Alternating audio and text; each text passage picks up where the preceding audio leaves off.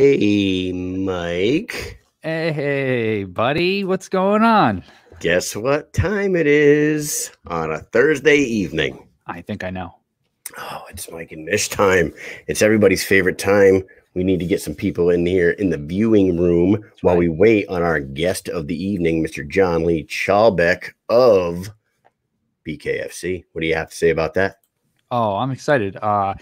The guy put on a good performance down at Knucklemania, and I liked it. I loved it. It was the most precise technical performance of the entire fight card, and we all know that. John put on a display, and he already has a fan in the chat room. I bet you can guess who that is there, Mike. Does it rhyme with dude? No, he didn't. No, he didn't. Oh, look at that. I think the first name rhymes with Landon and the last name rhymes with Bambert. Yeah, Landon Bambert. That's right. Landon Bambert. That guy. Oh, what's up, Joe Ivy? Welcome to the show 2 nights in a row. You are awesome, present and accounted for. We appreciate your support. We are waiting on the man himself, John Lee Chalbeck. We're going to have a lot of fun with him. He just happened to enter the green room right now. So before we bring the man on himself, let me do a quick read of our sponsors because we have to pay the bills. So first and foremost, Massage Therafix, Holding Hands Massage. They are registered with the Department of Veteran Affairs. So soldiers and veterans, go ahead, go see your provider, get a referral, go see Jackie, schedule an appointment with her because she can alleviate pain, pinpoint chronic, trigger points, Mike. What is it called? Trigger point therapy. She could do body scans. She could fix chronic pain. Jackie is no bullshit. She is the real deal. And our other sponsor is Killfoot Clothing, the makers of the the makers of the very first Mission Accomplished t-shirt. Killfoot Clothing, American made, veteran owned, veteran run, awesome company. They are the shit. So hey, and they are in the chat room too. What is going on, Killfoot fellas? Sam Sigler's in the chat room as well. Hey. Let's go ahead and get our guy on. What do you say? Hell yeah. Let's do it. All right. Welcome to the show, Mr. John Lee Chalbeck of the Bare Knuckle Fighting Championship. What is up, sir? How are you? Can you hear me? What's up, guys? Oh, you're very quiet, sir. Can you hear me? Yeah, you're very, very low, though. Very low. You're quiet. I'm not sure how I can fix that. All right. Well, how are you doing, sir? I'm doing great. I'm doing good. Had a good day of training, in between, I spend the time with my kids that I like to. So, every day is a positive day. Oh man, you are very, very quiet. We're gonna try to work our way through this, but is there a volume on the headset that goes up? Microphone volume or is hello? Can you guys hear me better now? Oh yeah. Way better. Yeah, there we go. Okay. There we go. Now we're in business. We'll just go without the headset. There you go. So you might just have to turn your volume down slightly on your phone, because getting like a little reverberation there. Yeah. A little echo. Sorry. Better. So, yeah, perfect. So how are you? So you made your debut at BKFC at Knucklemania. You put on a hell of a performance against Greg Rockhard Bono. Tell us about your experience with the BKFC for the first time, as opposed to your experiences with your professional boxing career and your MMA career. I love the experience. It was everything that I hoped for, and all the questions I had for myself were pretty much how my hands would hold up. I had no other concerns really about the difference between boxing, MMA, and bare knuckle, other than the fact that will my hands be able to hold up if I'm hitting them with, power shots to the head. And, I liked the way it felt. Like I really did. Like nothing felt more satisfying than a bare knuckle hitting someone's face. Hell yeah. Yeah, so we were there. We get to see it live, and we were pretty impressed by your performance. So bravo on that. How was the whole event? How did it feel to you? Did you feel good walking down to the ring? How was the weight cut? How much weight did you have to cut? Did it go well? And the fight, did it go the way you envisioned it? Yeah, I was walking around at 152 the whole camp. So I only had to cut about, 7 pounds, which wasn't that much. And really, I only had to do one bath, and I was pretty much on weight. And then just like skim the rest of it the rest of the day. And I came in even another pound lighter than I was when I got out of the bath. So, yeah, I weighed in at 144.7, which would have been championship weight at 145. I feel very strong at that weight, and I'd like to stick there. As far as the event goes, man, it was something very special to me. I've been hounding these guys for 2 years, just blowing up their social media. I went to a tryout. I've done everything that they said they wanted me to do. And, I had 4 offers from these guys. And for some reason, they've fallen through almost every time, or, it's just an initial verbal offer and I agree, and then nothing comes through. And so I was like, geez, I was starting to get frustrated, but, Dave said I would eventually, I would fight on the Paige Van Zandt card, and man, he was a man of his word. So, I've got no complaints, and I'm ready to do it again. I want to work my way up the rankings and, fight one of these big name guys, and when I beat them, then, don't worry, we'll still have haters. So when you said that they had offered you a few fights already and they just didn't, they all fell through, were these names that were already on the roster that you were looking forward to fighting, or were these guys making debuts like yourself? I was offered the Luis Palomino debut, and I accepted. And I was waiting for a contract, and for some reason, nothing ever came through. But I guess there was a miscommunication between Dave and myself, and I want him to straighten out things with my manager, and he thought that what we had discussed was already good enough. So I don't know. I guess he was offended in some way, but I said, "Oh, well, please forgive me. Give me another chance." So Luis Palomino, made his debut against someone else, and I got to watch, and I eventually got my opportunity, so, but, I stayed the course and I stayed on those guys, and, yeah, I mean, I'm ready for the next thing. It doesn't really matter who they offer me the fight. I'd like it to be at 145. I'd rather fight a challenge and a bigger name and go up, obviously. But if whoever they offer me, I'm gonna accept. But they know my minimum fee, so it doesn't matter.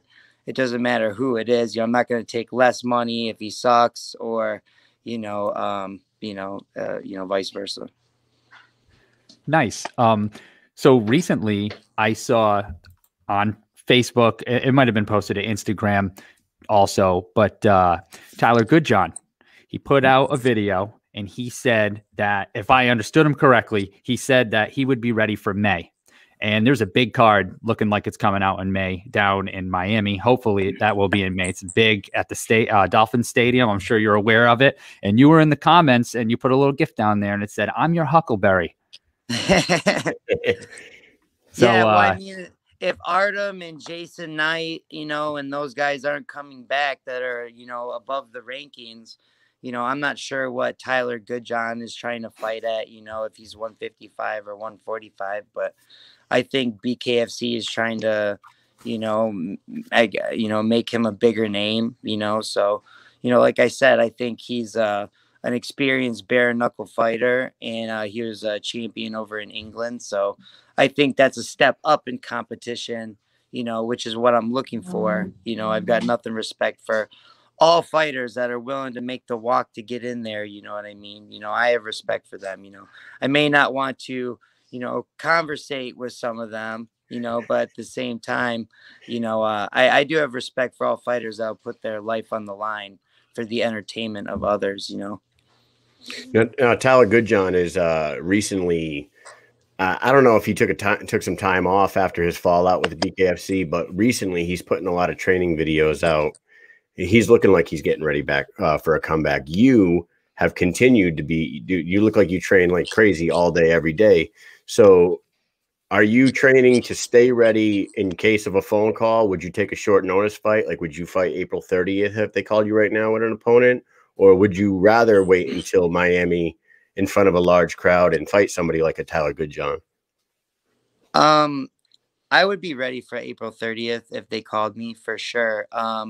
My daily schedule is, you know, for a lot of these guys that say that, oh, I'm in fight camp, that just means that they don't work. They're not working out. Like, my daily schedule is most of these guys fight camp. You know what I mean? So, you know, I'm always ready. You know, I did eat whatever I wanted after the fight for a little bit, so I gained a little bit of weight back. But as far as training, you know, I've stayed consistent, and you know, I've been carrying on as usual, you know, so I would be ready for an April 30th fight. You know, I would rather fight in Florida, in Miami, at the big Dolphins arena. You know, I could have my cousins there and their friends. And, you know, I actually sold a lot of tickets from Michigan the last fight, as far as guys coming from out of state, you know. So I think I'll do the same, and I'll have kind of an okay crowd for some guy that lives in Michigan. You know, I don't know. Coincidentally, your shirt that you're wearing right now, I don't know. There's a dolphin. What is that? Is that a premonition? Is that like what is that? Foretelling? That's the future right there. So you're speaking of it, and boom, are those the new T-shirts that I had a logo that my dad inspired. It was a Poseidon boxing logo. But my daughter, she's a real hustler. You know, she's only 10, but she was like, had her own money, and she wanted to invest in her own logo. Nice. That wasn't anything to do with my logo. So it's a pink dolphin with boxing gloves coming out of it. And yeah, one of the styles of shirts that we have is this one. So, like, I mean, she wanted to invest her own money in the logo, which, you know, is like $50. And then she wanted to put money in towards, you know, the shirt, so that she could get a percentage of every shirt. So she's a real hustler just at 10 years old. That's awesome. Did you see recently that I think I read it maybe even today or yesterday that Palomino, who, of course, if anybody's watching right now, Palomino's the 155 champion. He said that he would like to stay active, and he'd be willing to go down to 145 and up to 165. So maybe one day that fight does come to fruition. You know what I mean? Like I just thought of that. So yeah, I mean, he's a beast wherever he goes, you know, whether it's 165 or 155, or if he can make 145 still. You know, yeah, I mean, I'd like to stay dialed in. My body feels very, very good at 145. So I would like to stay dialed in and try to win the belt at 145 if they're having a tournament or whatever. And whoever is involved in that tournament is good with me. It really doesn't matter. You know, I heard Dat wants to come up, or Johnny, or Artem, or Jason Knight, or whoever they put in this tournament, you know, or maybe Luis waits for the winner of the tournament and then he comes down and tries to be champ. You know what I mean? So, you know, I think these are all things that could happen in the future. But, you know I want to stay dialed in at 145 unless they can, you know, get me, you know, some extra money or something. I like it. I'll go where the money is, obviously. Yeah. Well, you got to pay the bills, man. You gotta yeah, man. If they want me to go up to 170 to fight Conor McGregor for $1 million, you know where I'll be 169. Yeah, Mike actually pointed something out. You had said Conor McGregor. I said, who would you like to see come to the BKFC? And you said Conor McGregor. Let's get this money. And somebody wrote, unfortunately, it doesn't work like that, but actually it does. You know what I mean? Like, Yeah, well, if he did come there, everybody would get rich. It does work like that, actually. I mean, Floyd Mayweather has been proven that it has been working like that for a while. And while people really want to shit on him all the time, you know, he has beaten 22 world champions. But the most profound thing is that they let him fight a debut guy who was an MMA guy. And half the world thought the MMA guy was going to win in a boxing match. And the MMA guy made his debut and made $100 million. You know, Conor McGregor is the most efficient boxer in the history of prize fighting. Like, he's 0-1 and he made $100 million. So, right. You know, the proof is in the pudding. That is how it is. If you got Conor McGregor to come over to do bare knuckle, whoever fought him is going to get paid more than, you know, anyone else to fight anybody else. That's just a fact. So, you know, right now, I think the big money guys are Paulie and Artem and Jason Knight, you know, or any of those guys that were involved in those big 145 fights. And the two for people me, you anyways, for me, the two people you just mentioned, Paulie and Artem, are both famous because of Conor McGregor. Exactly. That's true. Nobody knew those two by name household. Now, people who are fans of the sport, but I'm talking about general or casual type fans that just come for the big events. They did not know Artem Lobov and they did not know Paulie Malignaggi before Malignaggi trained with Conor McGregor. And same thing for Lobov. Right. I mean, he's his training partner, but that's how they got their names out there. Big time. Kept it in the spotlight. Lobov was the GOAT. Well, no, he was the whole reason for the Dolly incident. They cornered Lobov in New York. Conor loaded up the jet and threw a dolly through the window, and next thing you know, everyone knows Artem.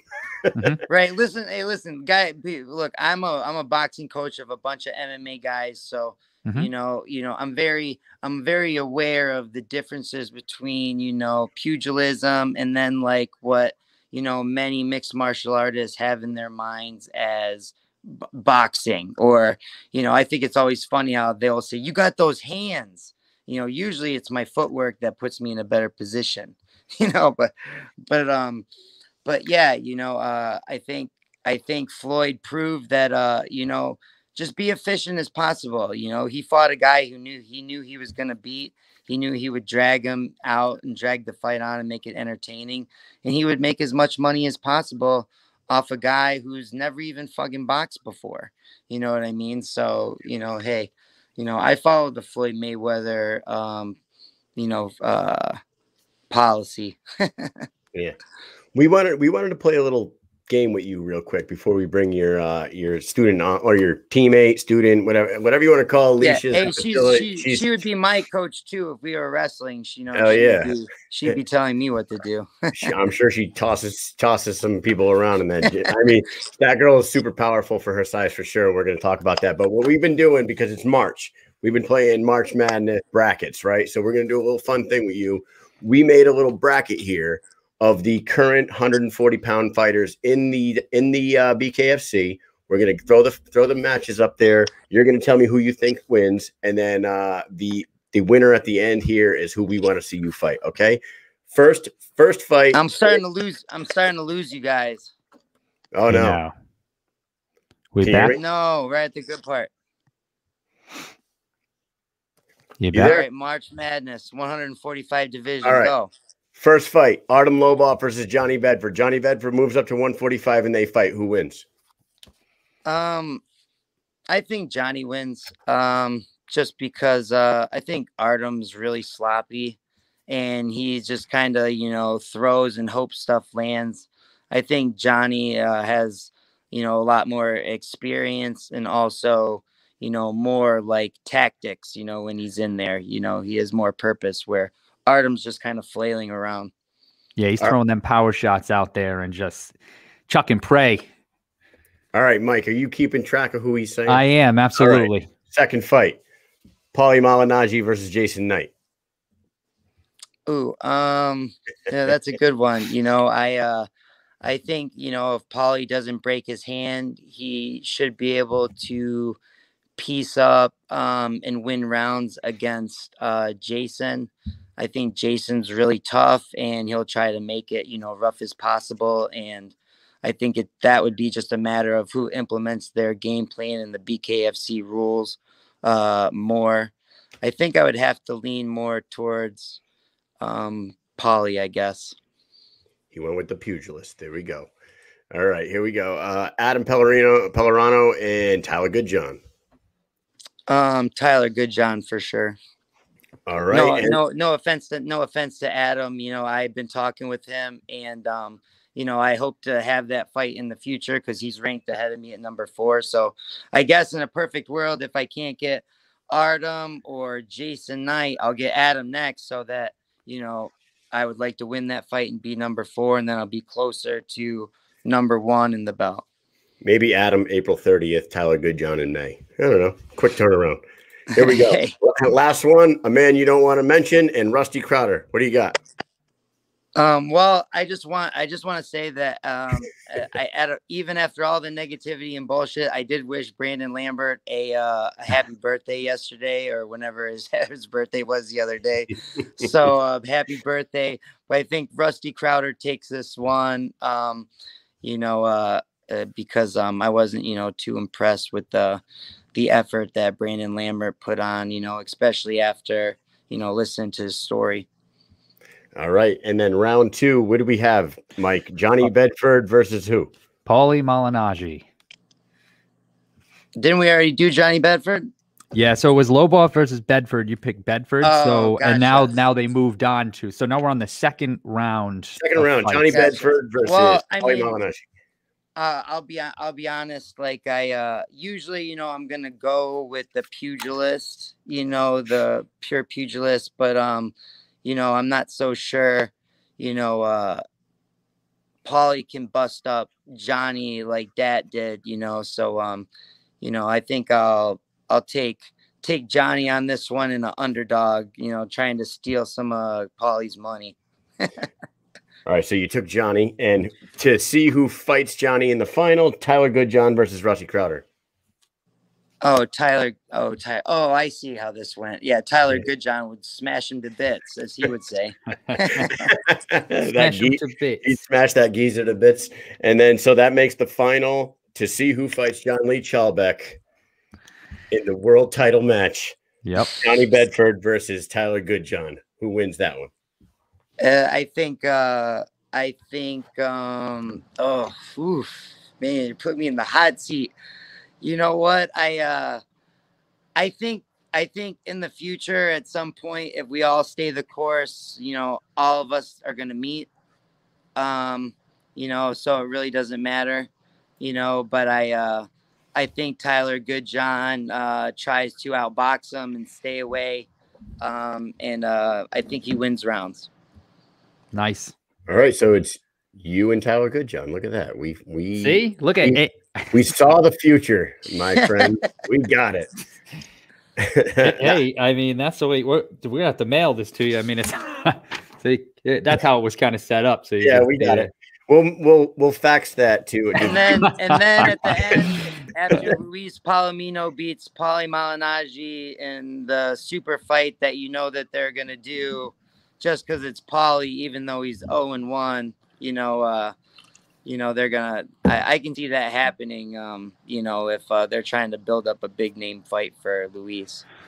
Nice. So you train over in Brighton, right? Is that where your gym is, in Brighton? And you have so you have Chalbeck Boxing, and you're fighting out of it's Team SFS, which is Scorpion Fighting System. Right. There's a whole umbrella at the Michigan Institute of Athletics, which is the building. And then Team SFS, Scorpion Fighting System, is our fight team. Okay. And then Chalbeck Boxing is the boxing section of it. And then we have like Bent Yoga, and there's Perez Taekwondo, you know, so there's quite a big umbrella underneath the Michigan Institute of Athletics, which is in Brighton, which is where Alesha and I both train every day, pretty much all day long. I see Alesha in the morning, at noon, at night, you know, just, you know, she's one of the full-time fighters there. And she is a world champion. She is the 105 world champion for Invicta FC currently. Do you guys have any other champions in the house, or is she the she the king or the queen, should I say? Well, and don't forget, she won the Kunlun World Championship at 125, I think it was, a few years ago before coming back. So she's the real champ.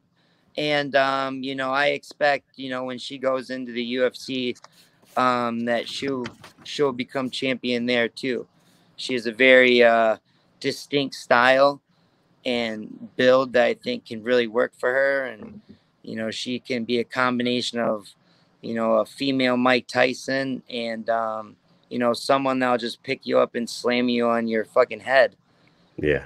Unbelievable amount of power. Why don't we go ahead and bring on Alesha Pint Zappitella, the champion of the world. Here she is. One of the most dangerous girls in the world. And definitely one of the most hardest working women I've ever met, you know, or been around. So she's pure positivity to be around. And, you know, like, you know, enjoy your podcast. I'm going to take off. No. We can't let you go. We can't let you take off just yet. No. We need you here for a few minutes. Yes. Before, Alesha, welcome to the show. Thank you for coming on tonight. We are excited to talk to you. Before we get to know Alesha, you know, well, we need to figure out who the smartest person in the room is between fighter and coach. I think it is time, Mike. What do you say? It is time. It is time for That Is Not It.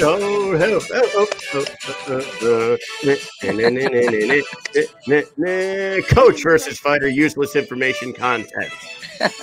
I should destroy her in this. Okay, well, this is all right.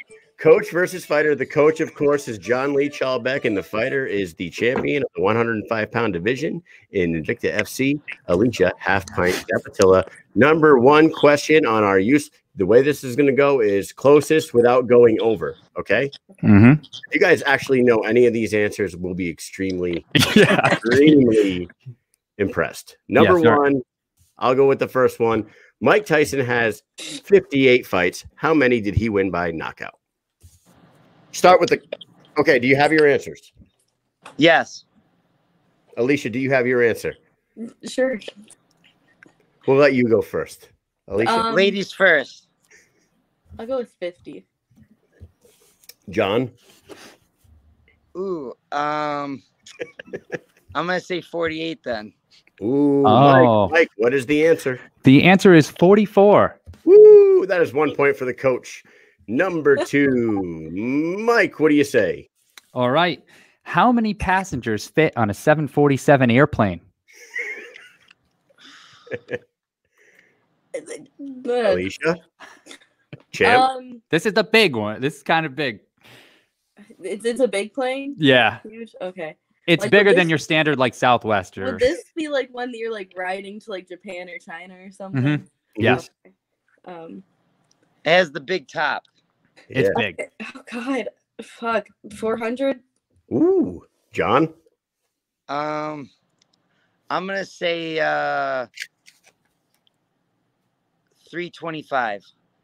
And the answer is 524 passengers. Alesha with the point. It is 1-1. Number three, how many people are on Earth right now? Roundabout. Alesha, what is the population of the planet Earth? I'm probably going to way lowball this. 3.8 billion. Oh, John? It's between 7 and 8 billion. Wow. So good.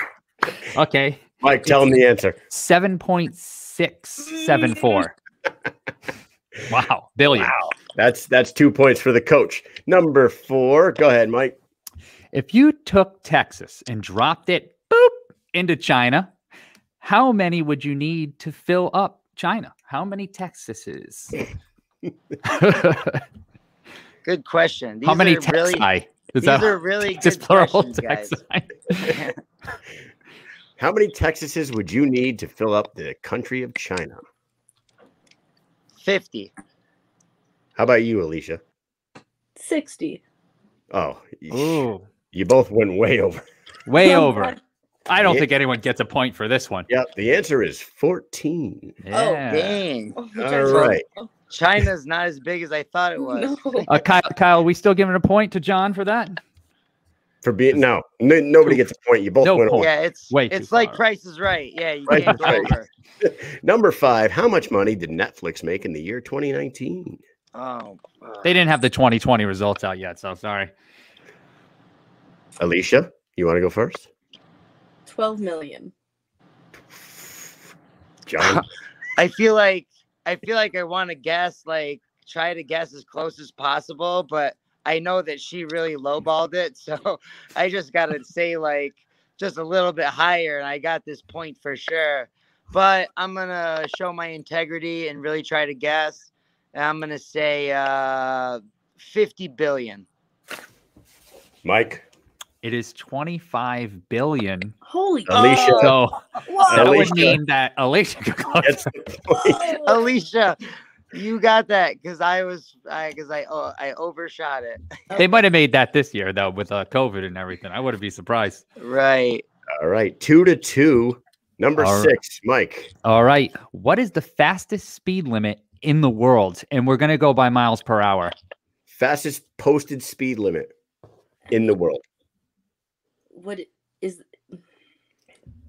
And so this isn't Would it be like- counting the one with no speed limit. Thank you. That's No. what I was No. The That's Autobahn posted. does not count. There are Gotcha. signs. There are signs up on this highway for this speed limit. What does it say? Mm, 80. Probably John. not near it. John?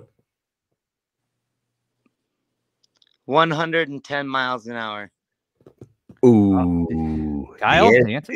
the answer is 99 miles per hour in the United Arab Emirates. Unbelievable. You were close, Alesha. Nice job. What was Number it? I totally missed it. You guys glitched out.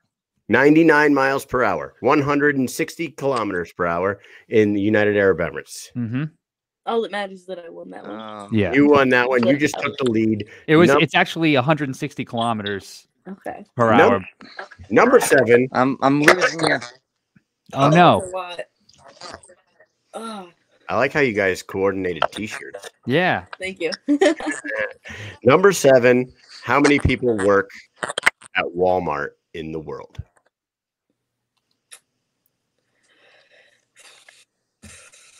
A million?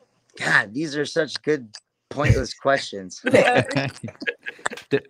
John, she says 1 million. What do you got?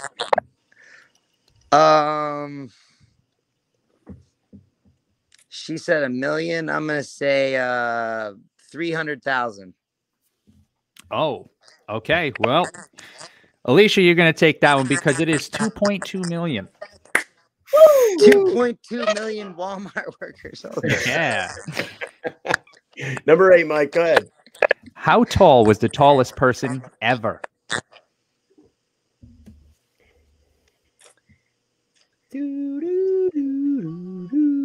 I'm going to say 7'10". John? She said 7'10". Yeah. I'm gonna say 7'11". I was gonna say that. That's a Price is Right move right there.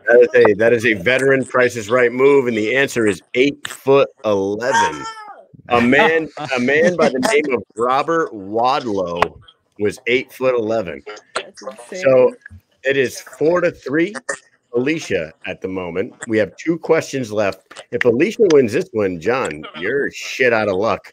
Number 9, the double quarter pounder is the most expensive sandwich on the McDonald's menu. How much does it cost? Wait, just the sandwich or the meal? Just the sandwich. Just a sandwich. Double quarter pounder is the most expensive sandwich on that menu. How much does it cost? $4.99. Ooh. $7. Oh, boom! It's It's $8, so it's probably $7.99. Really? Woo! So Alesha is officially smarter when it comes to guessing random shit than her coach. Dang it. Bonus True, Bonus I've question, right? I guess I've taken too many punches. Listen, we're going to give 2 points Want to do no? No. The last question. Let's just throw the last question out. Do you guys know how many kids that me and Mike have combined in the two families? We're super famous. I mean, how do you not know that? Jesus. Do you guys have more kids than me combined? I don't know how many kids you have. I'm gonna say I think 7. so. I was gonna say 11. It's 4. It's only 4. Holy shit. Just a little bit. Wow. Okay. 2 like girls, 2 boys. We're out here just populating the world over here, apparently. Yeah. All right, so I got 4, and both of you guys have 4, so we're tied. All right. There you go. Well, that was fun. Alesha is actually smarter than you, John, when it comes to guessing random shit. I'm never gonna let you guys don't even understand the type of ammunition that this is gonna like just Awesome. wreck me every day. I'm glad we contributed. We're gonna need to have this a redo like as quick as possible so I can redeem myself because this is horrible. Absolutely. Anytime. Let us know.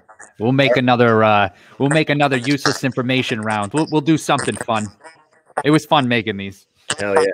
So now that I know the type of questions you guys are gonna ask, I'll be more prepared. Oh, we might change it up. What are you gonna do, man? You're gonna just start, what are you gonna Google random shit? Just yeah, random. I don't think I can prepare all for your over the questions. place. They have That's what no I'm saying. correlation at all.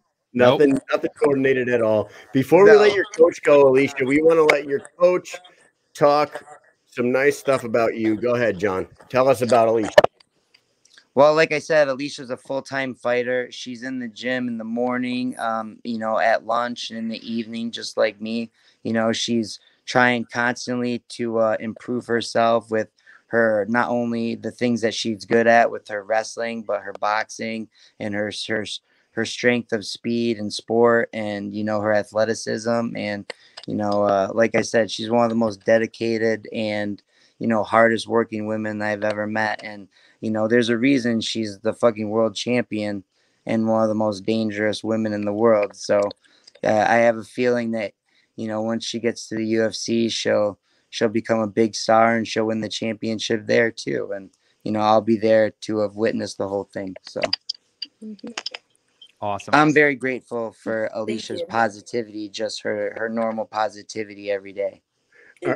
I wanted to ask you something before you go, John. How long have you been her boxing coach? Because preparing for these interviews, we go back and we watch every single fight of every single person that you ever talk to, right? And you could totally see a difference between Alesha's start of her career, even her amateurs. Now, her boxing has gotten a lot better. How long have you been taking care of? I've been with Scorpion Fighting System since 2012. And a funny story, I remember when Alesha wasn't on our team, she had actually come over to me and borrowed a pair of pink gloves. She's like, "Do you have an extra pair of MMA gloves? I don't have any for my fight." And I go, yeah, I have just the ones for you. And so I had a pair of pink gloves and she wore them and she went and just beat the living shit out of this girl. And I was like, damn, those are my gloves. So I didn't know Alesha then. That was the first time I ever met her, but she came to our team shortly after. And so I think I would say about 7 years now we've been together. Awesome. What do you think, Mike? That's great. I enjoyed having you on, John. Thanks, guys. Doing the bracket, doing this useless information quiz there, battle, and we'll have you back on to do it again. Yes, sir. Thank you so much. Have fun, and I'll talk to you guys soon. All right. Looking forward to having you back. See you. All right. Hey, Alesha, that was your coach. I don't know if you knew that, but you are, I don't know if you knew this, but you are so much smarter than your coach when it comes to useless shit. I know. It's really amazing. It's kind of unreal. Thank you. I didn't know that before. Now look at one more thing that I have to hold above them always. That's 5-3. I mean, 5-3. Get out of here, Joe. Get out of here. How are you? And thank you for coming on. Thank you for having me. I'm doing very well. How are you? Oh, we're great. Great, as always. Listen. When we were like studying up on you, I mean, I knew you were the champ, and I had seen a few of your Invicta fights, but I hadn't seen like all your earlier shit. I did not see the one that was like outside for Combate. I didn't see that one. I watched it. I actually wore this shirt. Okay. I don't know if you can see it. Wrestle Her. I got it from my friend Bjorn Gwigney, who is the amateur wrestling president for the state of Massachusetts, Olympic wrestling representative for the state of Massachusetts, and the CEO of Beat the Streets New England. She's heavy into amateur wrestling, and your wrestling is outstanding. And I was like, man, I'm throwing the Wrestle Her shirt on for sure, because you fucking toss some people, you slam some people. And you're this big, but you fuck some girls up that are much, much bigger than you. Thank you. John doesn't like to admit it, but I can beat him at wrestling, and he knows it. Hey, because of the territory, I feel like, boxer versus wrestler. I like to go with the wrestling base when I'm watching MMA. That seems to be very popular, and it's very dominant in fights, especially nowadays. A lot of people are going for that wrestling. Have that strong wrestling base. I mean, definitely. What's better than pulling someone down and just beating the hell out of them? Nothing. And especially I do it every day. Yeah, I've been doing this. I've been wrestling for 21 years now.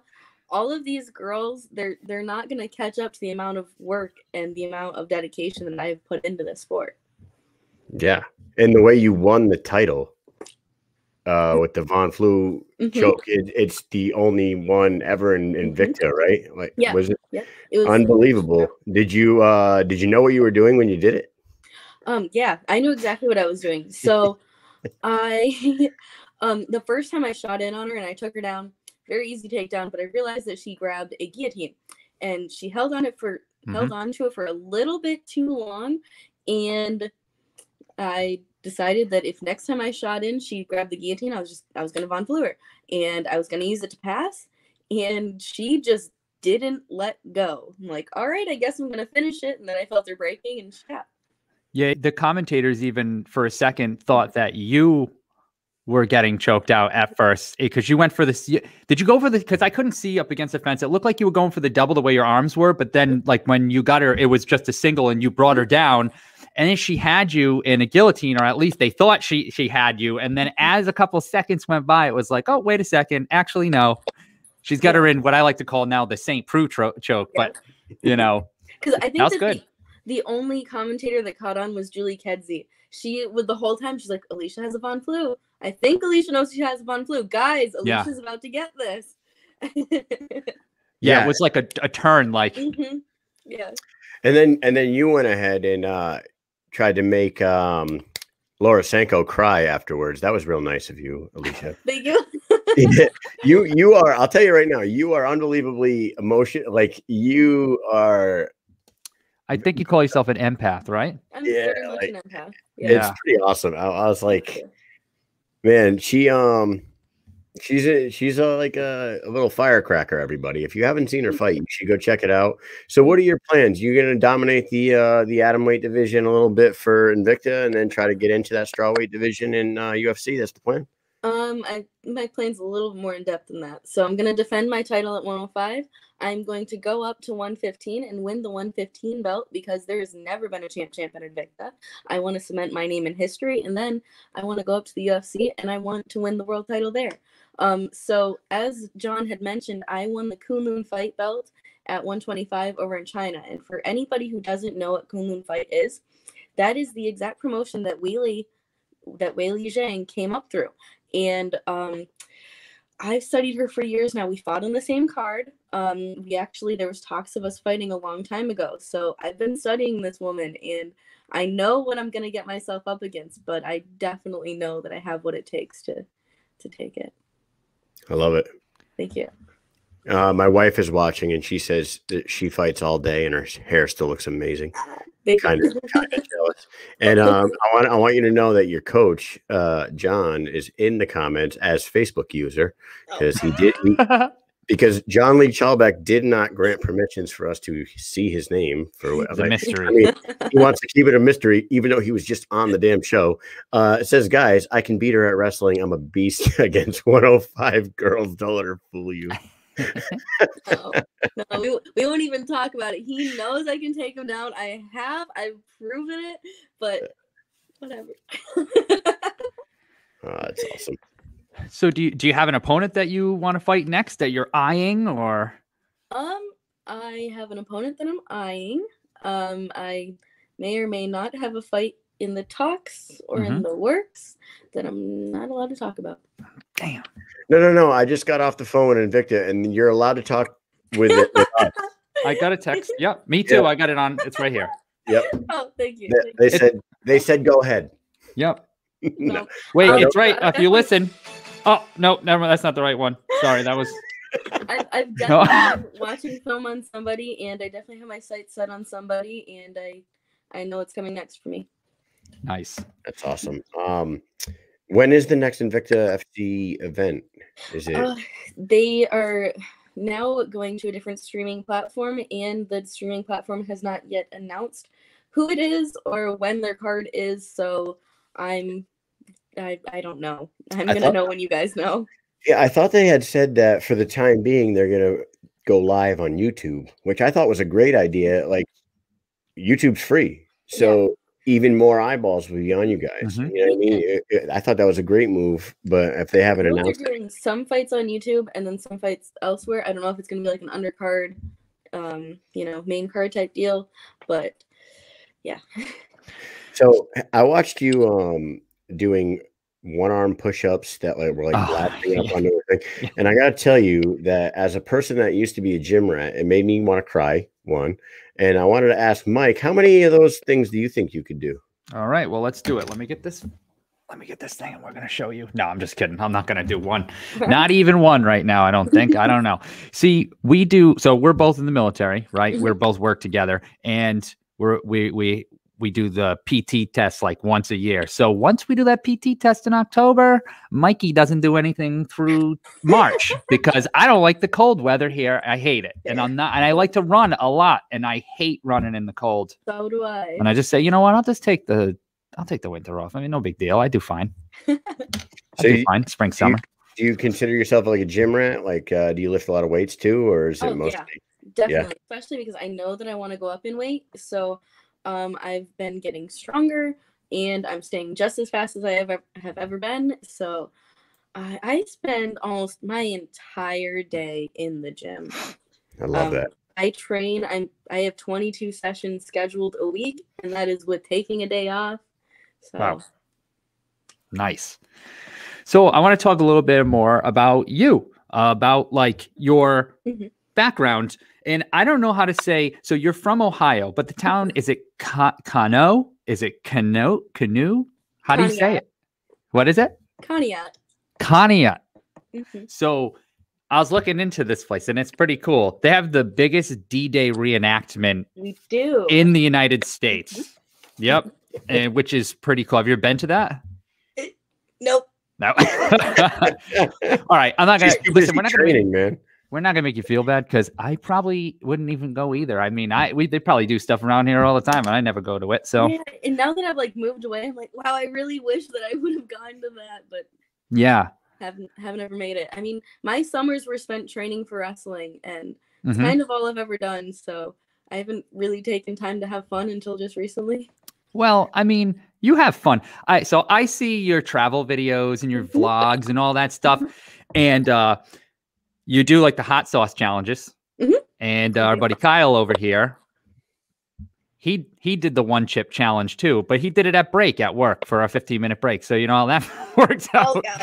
Oh gosh. And you want to know something else I did? I actually started to tell this story last night. I don't know if I did or not, but I used to wait tables at a casino here in Connecticut.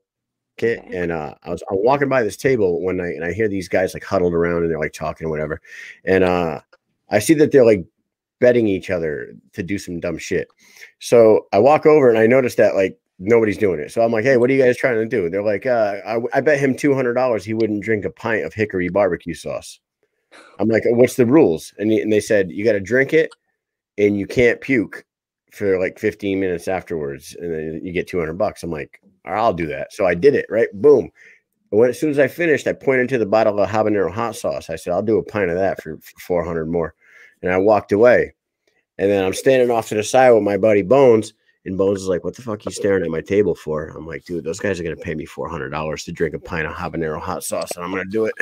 Oh my God. And they called me over. I walked over. I said, "What's up?" And they said, "We can't do it for 4. We don't have enough money, but we'll do it for another 2. And you don't have to do a full pint. You just got to do a whole bottle." So I poured a bottle into this thing, and it was about 3/4 of a pint. Slammed a bottle. I slammed a bottle of habanero hot sauce for $200 more. I made $400 in 5 minutes and walked. I went into work at 5 p.m. I went home at 7:30 with $530 in my pocket and a stomach ache. Wow. So what's the hottest thing that you've ever eaten? So I would say that the Mad Dog sauce that I tried was definitely the hottest. The one chip challenge sucked mainly because it was really dry. I have a thing of really hot peanuts. They're called Death Nuts, and I've been avoiding doing those like the plague because I hear that they are absolutely terrible. The same person that bought the one chip challenge for us at work also purchased the Death Nut challenge, Mike. I don't know if I told you that, but she bought them, and I told her you could keep them shits. I'm not fucking doing it because the one chip challenge was tough enough, man. That was no joke. Rough. Yeah, no, it was terrible. I was like salivating like everywhere. It was disgusting. Yeah, I'm watching them at work. I'm like, I'm not doing this at work. Get the hell out. I wouldn't do it anyways, but I'm not doing it at work of all places. I gotta go. You gotta go back to work like that? Get out of here. You know what I did after 20 minutes of that one chip challenge? I couldn't take it anymore. I was like sweating and I was like hurting. I went to we have an ice cream machine in our mess hall. I bought like 4 ice cream sandwiches, and I kept taking a bite, like shoving them in my mouth and just sitting there with an ice cream sandwich in my mouth like an asshole. Yep. But it worked. Okay. I'm sure work is very happy about this story. Yeah. Sure. So one thing that I loved when I was watching is your favorite movie. I think I heard a ruckus. Can you describe? I said your favorite movie. I think I heard a ruckus. Can you describe the ruckus, sir? The Breakfast Club. Yes. All right. Because you were okay. I'm sorry. So that movie, I love that movie. I don't know. I grew up watching that movie all the time, and I just loved it. And I know that was your favorite movie, and I'm pretty sure Kyle is a fan also. Oh, dude, I love that movie. I mean, who doesn't like Simple Minds? You know, at the end, don't you forget about you? Just jump up in the pause. That is my favorite part. Is just at the end. It's so powerful. I love it. Dude, Mike, Alesha, this is what happens when you spill paint in the garage. Did I stutter? What about you, Dad? No, fuck you. No, what about you, Dad? Fuck you. Ah. Yeah, dude, I can do that whole movie. Oh, yeah. And I want you to know that a 3-time world champion kickboxer, Warrior Camp by Tommy Rodriguez. Tommy the Warrior Rodriguez is in the comments. He said she is awesome, great work ethic. Also, her tattoo is awesome. She looks like she's a fighting warrior. That's what I'm talking about. Thank you. Mike. So, what do you say? Well, we're gonna say so. Talking about food. Talking about your video logs and all that stuff. You know, you're a foodie. You like to go out, try some food, and we see it on all your YouTube videos and stuff. So we decided, and what we've been doing, I don't know if you saw John's interview from earlier, we've been doing brackets because it's March Madness. And why we're not doing basketball, though. We're just doing random stuff. And for you, we're going to do, Kyle. Ba-boom. Mike and Mish's March Madness bracket. Italian food versus the world. Oh, God. Oh, no. That's right. This is going to be tough. I'm Italian. Oh, God. Oh, hell yeah. That's why I did it. There's a reason. Oh, yeah. Numero uno on the bracket. First matchup, chicken parm versus chicken wings. Chicken parm. All day? Not even a hesitation? Nope. Okay, no so there's no hesitation. I can't eat gluten and dairy, but if I get the choice to, chicken parm, because I can have chicken wings any day. So chicken parm. Michael, Matchup number 2. Baked stuffed shells versus sushi. Sushi. Oh, your grandmother would be so disappointed. Oh, I know. Lasagna versus tacos. Oh god, this is the one that my grandma would be you know, I'm not really a taco person, like burritos, so I'm gonna go with lasagna here. Are you only doing that because of your grandma's lasagna? Is that My grandma has the best lasagna ever. I love tacos. That was tough. I was looking at that. I was sweating earlier thinking about it. I was like, oh my god, no. Michael? Real. All right. Pizza versus pulled pork. Sandwich on a plate, whatever. Pulled pork. Pulled pork beats pizza. I can eat meat. Pulled pork is my favorite meat. Like, I don't know why. I love it on almost anything. Yeah, I love ribs are like my favorite. Oh, John Lee Chalbeck says you're lying. Alesha, she is lying. I don't know what you're lying about. I'm not lying. About what? There was many questions here. We need a little. Yeah, what is she lying about, John? We need to be specific here, John. Let me know. Specific. You gotta be Pacific. All right, okay, be Pacific. Round 2. I believe chicken parm beat wings. I believe sushi beat shells. So we are going chicken parm versus sushi. Sushi. Holy shit. Sushi moves to the championship round, Mike. Oh, man. Oh. The other matchup was lasagna versus pulled pork. I already know the winner of the whole thing. I think I do too. I gotta go with my grandma's lasagna. Grandma's lasagna moves to the championship round to square off against the mighty sushi. Who takes that fight and moves to the greatest food on the planet according to Half Pint? Only my grandmother's lasagna. Oh. Mom spaghetti. So close. My mom actually was the one that made the stuffed shells. So sorry, Mom. Graham's lasagna. That's right. You heard it here. John, do you want me to read that one or just let everyone read it? Oh shit, man! I think we just went off the rails. Oh, that was fun. The greatest food on the planet is your grandma's lasagna. Who would have known? So Alesha Half Pint Zappitella, she is 8-2 as a professional MMA fighter.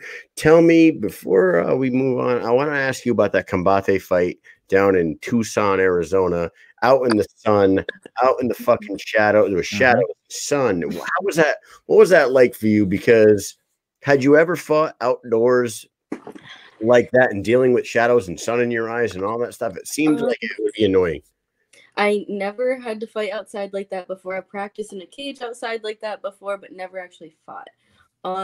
I had to basically use the sun to my advantage. So I would have to circle away so this way the sun was in her eyes and not in my eyes.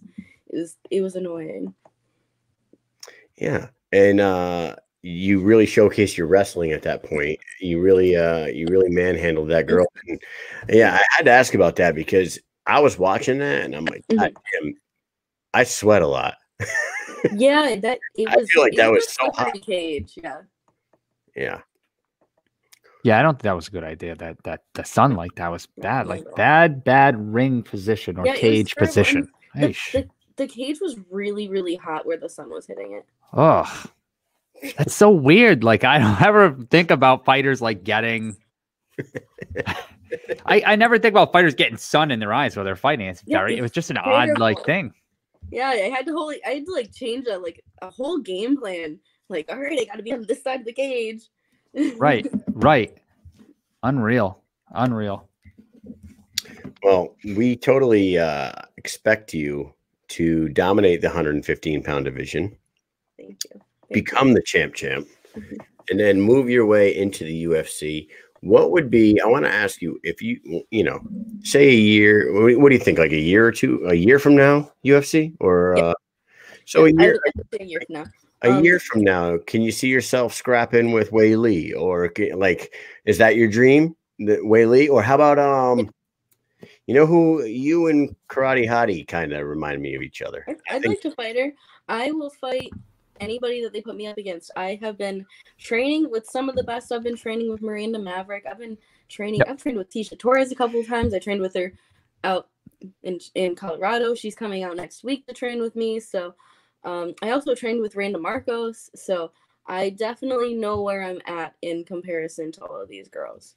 I feel like you just read my mind because I was going to say Tisha Torres. I believe you had a picture with her. Did you train with her before? Yeah, I trained with her, and now she's coming out to train for a possible maybe champ camp. Nice. And you also mentioned the Maverick. Yeah. And you both were featured in a documentary that came out March 13th. You want to speak on that a little bit and how it was meeting some of those legend fighters and being in a documentary? How was that? Like, is it weird to be in a documentary? Like, how did that feel? And how was the release party? So the way that I got in the documentary was actually pretty wild. I showed up to the gym one day during my fight camp. I knew that Hanite was going to be there. She's another girl. She's a really good boxer. The only reason why she isn't pro yet is because she's trying to support Tonga in the Olympics for boxing.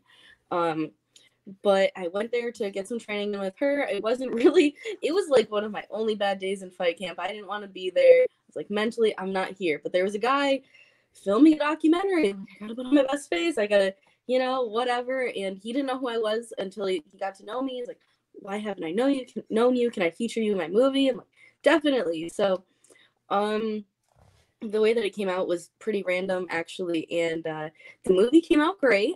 The first whole portion is about me, and that was really cool. Because I don't know, it was a really cool experience. I've always wanted to be in movies and stuff, and that's like the first step. And also to see my name next to Matt Hughes and Pat Miletich and Dan Severn was so cool. And like, they are so down to earth. They are so humble. Matt Hughes, actually, funny story. Matt Hughes tricked me into kissing him. He did the whole, like, I would like take a picture with him afterwards. He's like, oh, take another picture with me, kiss me right here, and then like turned into it, like, got me good. Matt Hughes. Yeah, it came out really good though. It was like awesome. We're looking forward to watching it for sure. So I'm not sure where it'll be streaming, but I know that the producer's last movie was on Amazon Prime. So if I had to guess, it will probably be there, but should know within the next couple of weeks where it'll be released. When I talked to Jay Fish, he had some information on that, and right now I can't remember. I thought he said Hulu. I thought he said like Hulu. Oh, that'd be cool too. I don't really. When they wrapped the filming of that, had you won the title yet, or was that way done by then? They filmed me during my champ camp. So by the end of it, they were able to put in at the end that I had won my world title, and they threw a little bit of shade, which whatever, I'm gonna let it slide, because like they were just talking about the hardships and stuff of like fighting, and then at one point it goes like, some of us are college dropouts, me, and then it goes, some of us are getting through our PhD, Miranda Maverick, like, cool. Wow. Hey, look, I gotta tell you, I had Miranda on Mish'n Accomplished. I have another podcast called Mish'n Accomplished, and that is maybe the most like time management person I've ever met in my life. I'm like, how the hell do you possibly do all the shit that you do? I don't understand it. She's going to school for a PhD. She's a professional fighter for the biggest company in the world. She teaches. Like, how is that even possible, man? I could barely get my kids ready for school in the morning. Yeah, I actually used to be a parapro. I used to work with special needs students, and I absolutely loved that job because I completed enough college to have an associate's degree, and like actually work in a school and do something with it. So no, you dropped out. I heard you dropped out. I did. I had to. But then reality of it was that I couldn't be doing a job and absolutely put everything into this. Like I didn't have time to be doing the correct diet, drinking the amount of water that I need to be doing. And I keep myself very accountable. If I look at my schedule and I feel like there's not enough on it, I'm going to add something to it. Like I do fasted cardio every single morning for an hour, and that's not even included in any of my training stuff. So like to live the lifestyle, I just had to fully commit. Nice. How long did they follow you around with the cameras? Did they spend one day with you, a whole week? I mean, how does that work? Oh, it was just a day. Just a day, like a whole day, beginning to end, one whole day? Nope. One training session. Really? Yep. Wow. Wow. Wow, that's. I was thinking like, they're going to be back every day. And you're like, oh my God, will these guys ever leave the gym? I think it was like 2 or 3 training sessions. I was one of like the smaller people in it, but there was definitely a really big portion about me that I was very surprised about.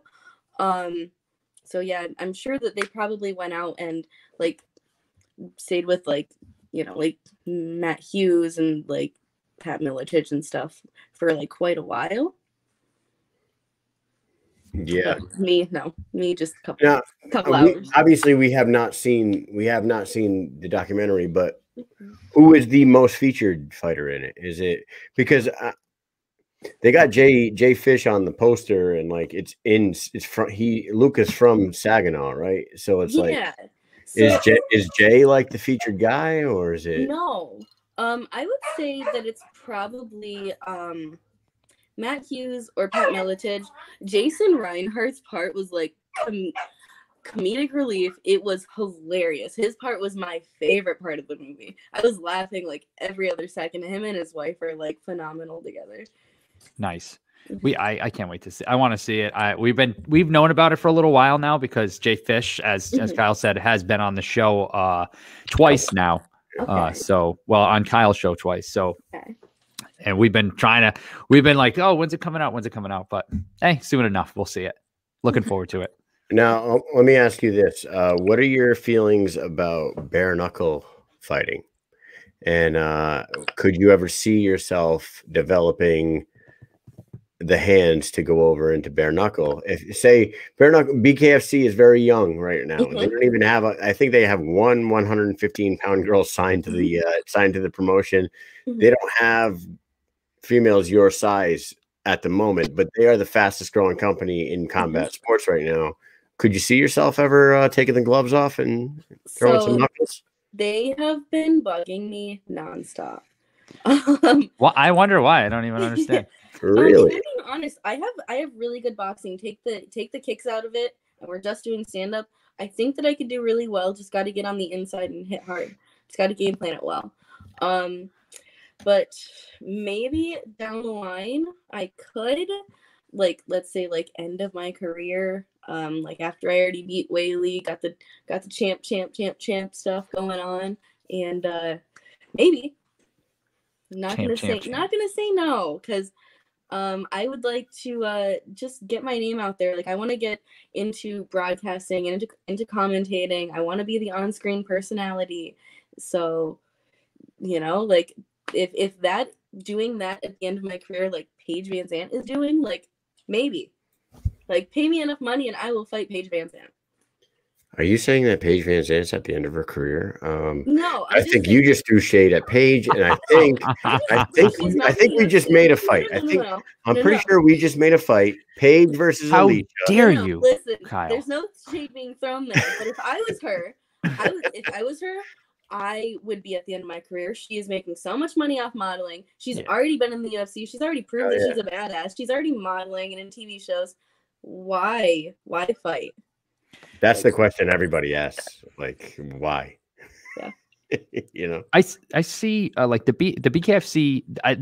They talk about this a lot. Listening to all like David Feldman's interviews and stuff like that. If you follow like a lot of any media that happens with like some of their crew, you know, some of the higher people like Nate Shook and Dave Feldman, they talk about homegrown stars, you know, and I think that's really what they're after. And they probably see you're young. They're probably like, oh, you know, she's a Spitfire. She's got a good personality. Let's get her on here. And they want a star to begin there. And that way they can, you know what I mean? Like, definitely. They don't want that, you know, they get a lot of people that are on the way up or on the way down, but they don't have a lot of I don't think any homegrown stars really. I mean, there's Barnett and Bedford, but Yeah, I think there's a few. I would something that I would ever do long term, like maybe a couple fights, but I don't support the pretty face movement. I support, you're a pretty woman, use it to your advantage. I don't want to fuck up the rest of my life or my career. Like it's just what it is for me. Mm-hmm. Alesha, how old are you? You're 23 years old? You're 23? She's I just turned 26. 25. Oh my God, Oh. 26. You just turned 26? When? 26. Less than a month ago. So goddamn young. You know what I was doing at 26 years old? I was getting fucking drunk. Oh, yeah, February 28th, right? Every single night of the week. And, going to bed at 6 a.m. so I can get up at noon and go to work. You're over here fighting. I've never really had a party stage in my life. It's kind of always been down to business for me. Oh, makes sense. Yeah, I mean, like after my world title fight, I dropped everything and I traveled half of the country, and that is the coolest thing I've ever done. That was the most fun thing I've ever done. It's probably the only thing that I've ever done actually for myself. So, yeah. It's funny. I just asked, hey, when was your birthday? Very first line, born February 28th. Okay. It's right here on my screen. I'm in. I took these notes. I didn't even pay attention to them. Mike's not. My father-in-law's birthday, actually. Oh, that's cool. So you just had a birthday. It was like 2 weeks ago. What'd you do? You do anything cool? I went out and I saw my family, and my family lives like 4.5 hours away, so I don't really get to see them that often. So that was probably the best thing. Obviously, I love seeing my niece. Got to drink a little bit of wine. Eat some lasagna? No, actually. No. That's more of the holiday stuff. Well, Mike, we have kept her long enough. Yeah. I think we should allow the champion to have the floor. You can shout out any sponsors, anybody you want to thank, or anybody you want to say what's up to. And then we'll let you go on your way because you got to go back to doing some champ shit. You know what I mean? Definitely. Okay. So we got. So I want to give a big thank you to Lee Chalbeck for getting me on the show and also helping with my boxing. I know that he said that we have been working together for so long, but as of the past year, we really started working together like a lot. Like we started working together at least once or twice a week, just me and him. And big thank you to him. The biggest thank you that I can give is to Phoenix Athletics. They have sponsored me and they've leveled up my game in ways that nobody else could have. I'm a completely different athlete. If you watch strength and conditioning videos from this year, from now to a year ago, you wouldn't even believe it's the same person. And honestly, watching my fights, just looking at my pictures, you would not be able to tell it's the same person.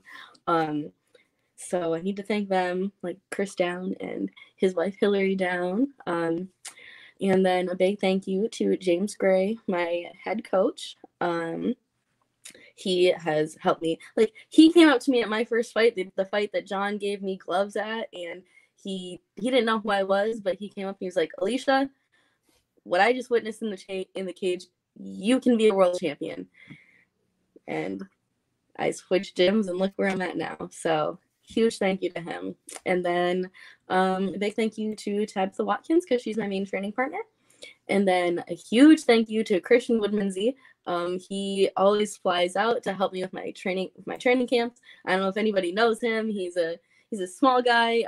He's one of the best black belts probably in the world. He kicks my ass and he helps me level up in ways that I don't really think that anybody else would because he's basically my size. He knows what I go through. He knows what's going to help me. And then huge thank you to my parents. My parents are always my big support system, so couldn't do it without them. And shout outs, I mean, I guess you follow me on Instagram and I got your social media. I had them thrown up there. There you go. Everybody should follow her. So there you go. My YouTube. If you go to youtube.com/halfpint6 or just type in my name, you will find all of my fun videos. And I just watched you shotgun a energy drink. Yeah, I did. It was a recovery drink. The one before that, people love my one bite challenges. So what's really funny? Food, and I shove it in my mouth and I try to eat it in one bite. And everyone loves them. I just opened up my YouTube real quick, and Let's see. Oh, I just hit my microphone. What is that right there? Oh, It's that's right in my first one bite feed. ever. 1 bite challenge. Yeah, My it's first right in my episode. feed. As soon as I open it up, these phones, they listen. They do. Get rid of that phone. It's listening to us. How crazy is that? Oh, I actually pressed play by accident. Boom. That was very unprofessional. Well, thank you for the view. I'm getting fired. I appreciate it. That's great. Well, thank you so much for coming on, Alesha. I hope you are in the cage sooner than later. I hope Invicta has an event soon that we could all get to see you in action.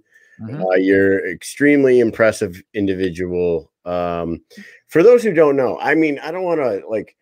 For those who don't know, she is 4'11" and 105 pounds. This girl is a little girl, and she fucking tosses these people around like the. What do you deadlift? Just can I ask you that? What do you deadlift?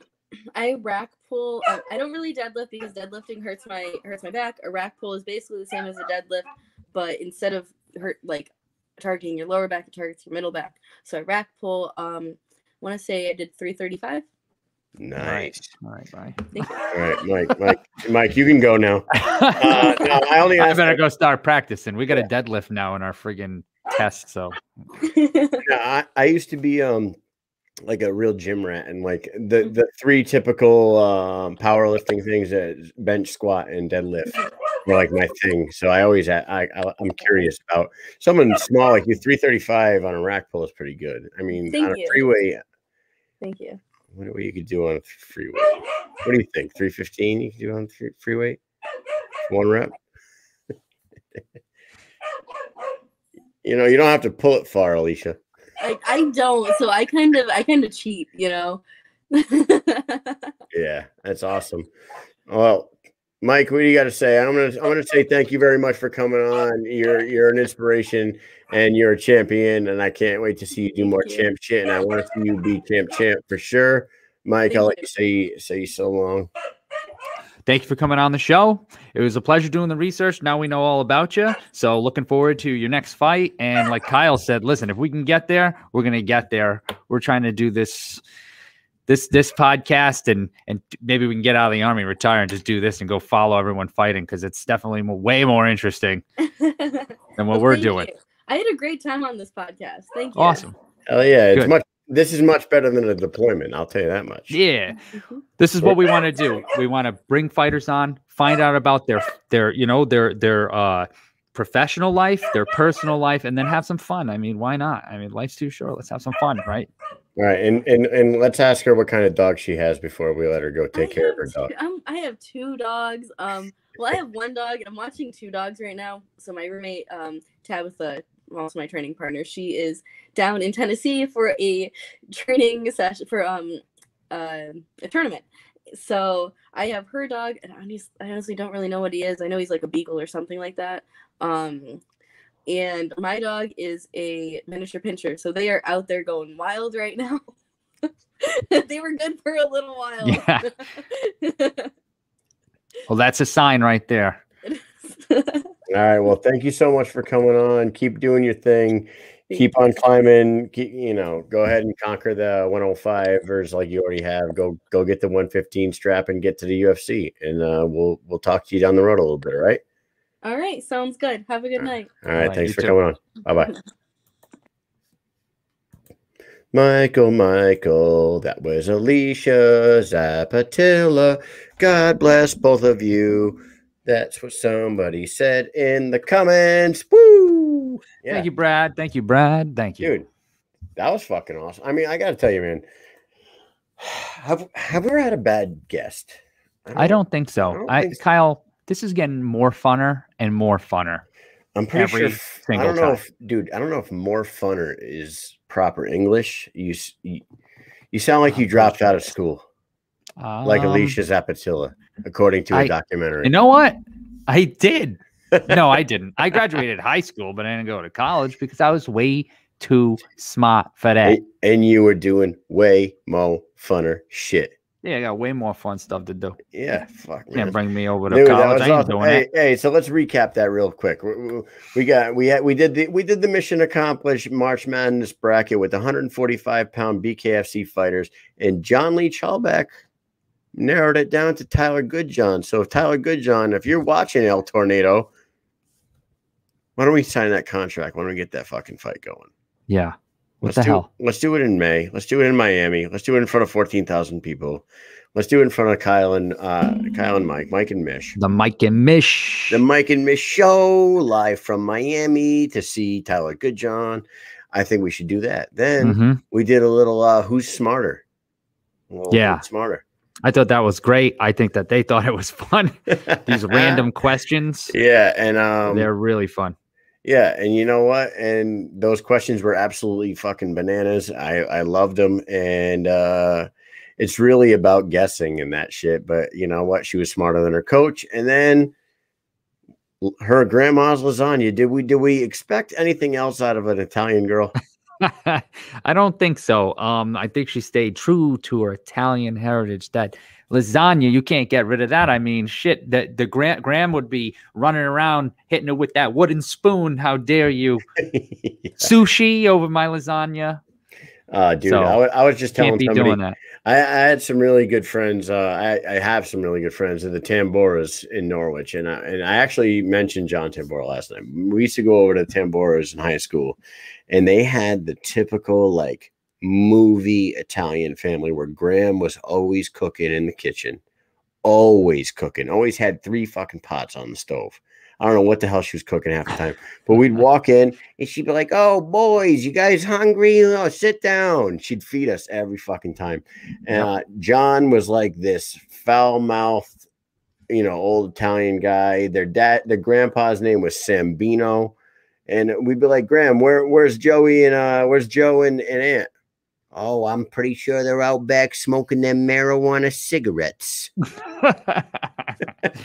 And then you put some hands out, and she puts a meatball in it, and you eat it from your hand.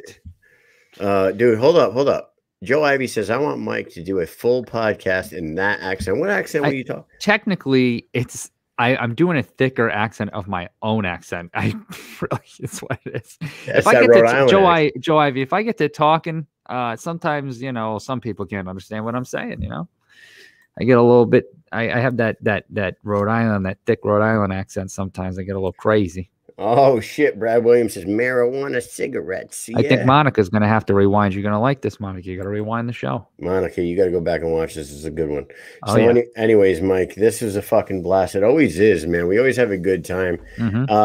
Everybody who's watching, thank you for tuning in. We still got quite a few people watching. I got some good news for everybody out there. I got some really good news. The shirts came in. I get them tomorrow. I'm getting the shirts tomorrow. Black and gray, mission accomplished, flag on the sleeve, flag on the back, American made, veteran owned, fucking badass mission accomplished shirts are now back in stock. I'm about to sell 3/4 of it tomorrow because I already have a bunch of orders in, but you know what? That leaves a quarter for all you guys that want to get a shirt. Go ahead and order one. Instant message me, DM me, let me know your sizes and your colors that you want, how many you want. They're $25 a piece. Right now we are just getting off the ground, so everything's through Venmo. So you message me, we can pay through Venmo. Appreciate everybody. And what do you gotta say, Mike? Say soon we're gonna have all sorts of things going on. We gotta get more mission accomplished shirts. We gotta get some Mike and Mish shirts. We gotta get some crop tops, some tank tops, some golf shirts, balls, some golf shirts. We got some requests for golf shirts. We got koozies.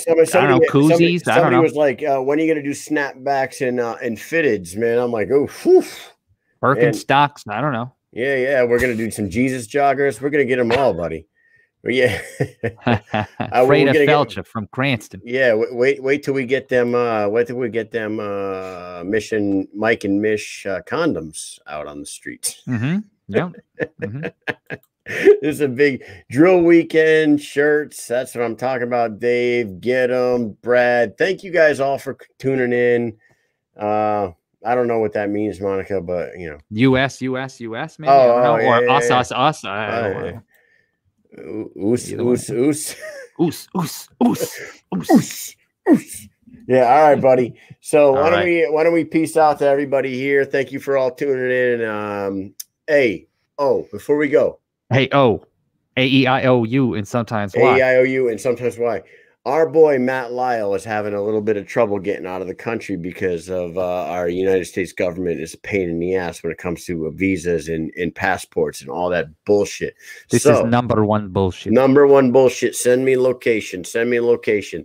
So Matt Lyle was supposed to be fighting for the world title, for Muay Thai world title down in Mexico against Eric Flores Saturday, March 20th. It's not looking good because, of course, he's having problems with his visa and his passport and all that shit. So pay attention tomorrow. Me and Mike and Mish might be having an emergency press conference show, maybe a half an hour, maybe 20 minutes, half an hour with Matt Lyle and maybe his coach Tommy Rodriguez to discuss the happenings of why he's not getting out of the country and getting into Mexico. It's a fucking shame. He has been in contact with the promotion. He has been in contact with Flores. This fight will happen. He will fight for the title. Might not be Saturday, but they might move it to April. They might, move it to the United States at a different venue. We'll talk about that tomorrow with Matt Lightning Lyle and Tommy Rodriguez. Just want to keep you guys informed because he has been on the show a couple times and talked about his world title fight, and he's an absolute monster, and he's going to take that title back to the United States for us and you. So I was very excited to hear about and I would hoping to see this fight. So I feel really bad. So everybody stay tuned for a time. Kyle and I, we got to come up with a time, talk to Matt, see what's going on, and we'll come up with a time. I talked to him. We're busy over here. Yeah, we're busy. We have drill weekend this weekend. We're doing some Army stuff this weekend. But it's looking like we're going to try to go, if we're going to do something with Matt tomorrow night to put the information out for everybody that was interested. We're looking like prime time, 8:30 maybe tomorrow night, just for 20 minutes, half an hour, just to let you all know. Tommy Rodriguez is in there. Yeah, it says awesome. Thanks. He is ready. Thank you so much for tuning in, Tommy. Yeah, we want Matt to make it down there. We want him to win that title. We want him to bring it home. So tomorrow night, just stay tuned. We'll let you guys know. Pay attention to the page. Look for updates. And with that said, I think it's time, Mike. We call it a night, and we all see you guys next week. Next Wednesday, I got Julian Lane. Let me bang, bro. Julian Lane on Mission Accomplished Wednesday. I'm gonna have my brother, the U.S. Army Ranger veteran, back on the show. He's back. Ryan Mish'n coming back to the show. That is always an entertaining talk. Oh yeah. That guy wants to go back to the Civil War. That's what kind of guy he is. Yeah, that's what he is. So next Wednesday, Julian Lane, Ryan Mish'n, and next Thursday we have Crystal Pittman. Recently signed, right? Crystal Pittman, BKFC. Yep. The redheaded beauty herself. Yep, the rugged beauty. And she signed with Bare Knuckle Management, I believe. And we may have another guest on too. We're working on some people, so we'll see. Yeah, we're working on a few things. So thank you for tuning in. Peace out, everyone. I'll go into the bedroom. Bye. Go to the bedroom.